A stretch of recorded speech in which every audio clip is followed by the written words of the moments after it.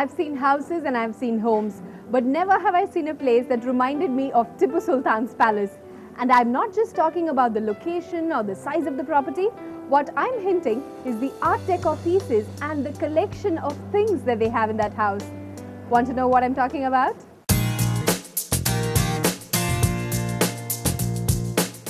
But those of you who have visited Kavita's house know better.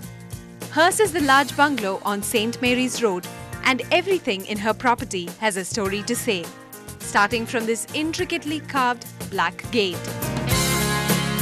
This 1000 kg gate was custom made in Indore, and beyond it is a sprawling lawn and a spacious car park. A bronze statue of Lord Ganesha and a marble figurine are but a mere glimpse into the grandeur that awaits.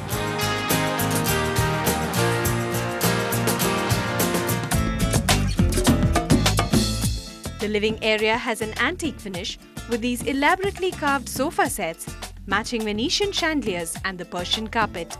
The etchings on the glass door, which separates the living from the corridor, is inspired by the carvings on the sofa.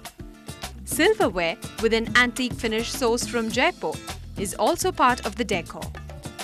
A marble statue sourced from Makrana, which has the face of a lady hazily visible through a delicate marble wheel, is sure to draw a lot of attention.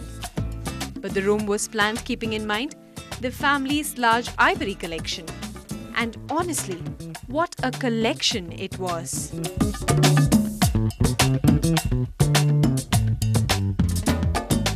We had a person who used to get it for us from Kerala, and we used to sit for hours, my mother-in-law basically. It's her collection and I learned it from her.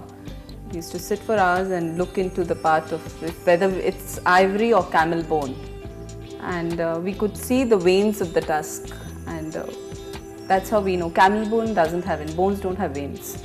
That's how we could find out. And then we would, for cleaning part, I use toothpaste and toothbrush, and then give it a wash, and with a soft cloth wipe it and put it off.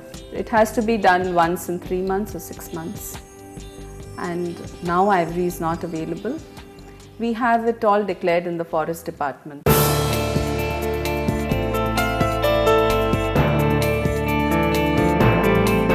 The second half of their collection is housed in the dining area, and there is a sliding door which separates the corridor from the dining. The largest piece in their collection is placed here, and it is such a wonder to look at the intricate detailing that has gone into the making of this Ganesha. Apart from the larger picture, one can see all other versions of Lord Ganesha carved into the base of the platform. The same pattern of interior decoration is repeated in this room, and the hand-carved marble wash basin completes the room.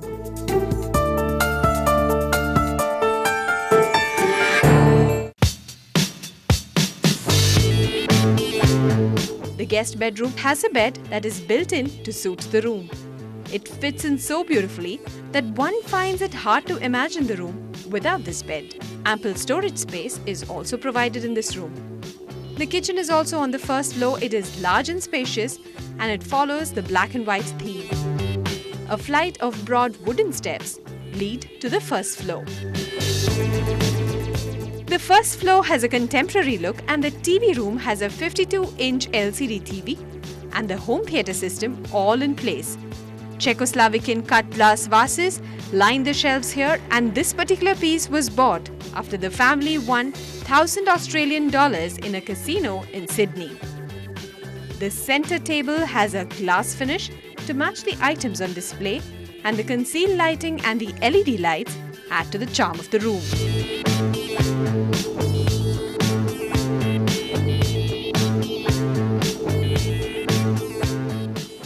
It's a 40-year-old property. 30 years down the line, my father-in-law had purchased it, and 10 years back I had redone the entire place, renovated it according to our basic requirements.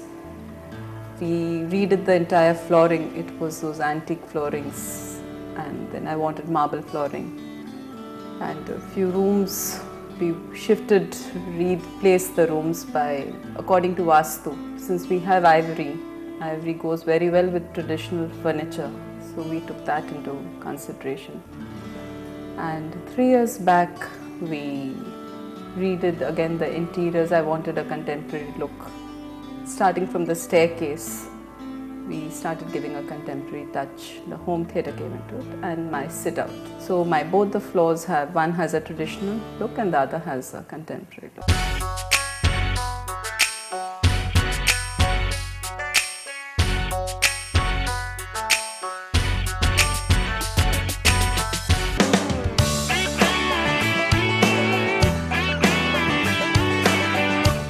A sliding door separates the living space from the bedroom, and this room has a mix of modernity and the ethnic. While the bed is a family heirloom, the drapes have a more contemporary finish. And the private living space outside the bedroom has furnishing that matches with these drapes. The living opens out into a patio and a walk-in closet. Beyond this is the bath, and even this has a modern finish.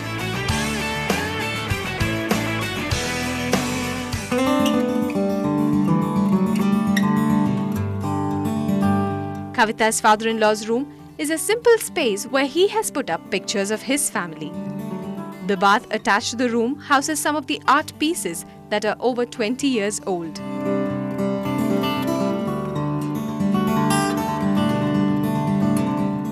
As it is, I was fascinated by the outhouse, which of course I have converted it into a school. The outhouse was beautifully laid and a very calm and quiet place. Like in this house, the kitchen was used. Everything, somehow I had a mental satisfaction of staying and living into this house. I called my wife after I purchased, after 6 months. Nobody knew that I have purchased a house like. But when they came, they were also fascinated and said, well, if it is our own house, we will move it down from Calcutta to Chennai. The children's bedroom are in shades of black and red. The flooring is done in tiles that match the wooden walls, and the bath also follows the same color scheme. It has anti-slippery pebble tiles for the children's safety. Bedroom is awesome. I have an individual bed. I keep my toys below my bed. I wanted my mother to make space for my medals and trophies.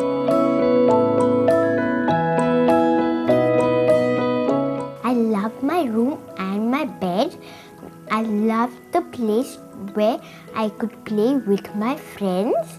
I love cycling in my garden. I love my room.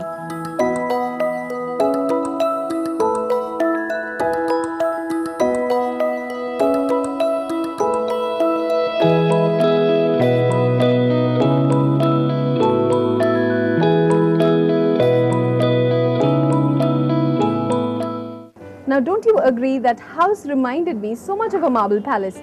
But what I like the most about the house is the fact that it has adapted itself to the present use, and it's modern and contemporary and antique looking all at the same time. I think the beauty is just timeless. Now let's take a quick break, but there's more on the other side.